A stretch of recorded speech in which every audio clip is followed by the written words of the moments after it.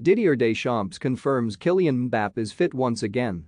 Kylian Mbappe will take part in France's friendly against South Africa on Tuesday after recovering from an ant infection, coach Didier Deschamps said on Sunday.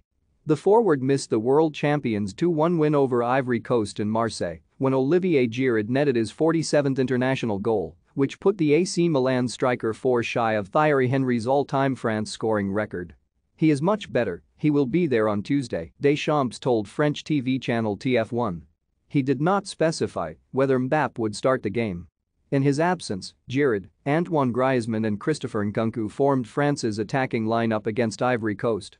Mbappe has been in fine form for club and country this season, with 26 goals and 17 assists in 37 appearances.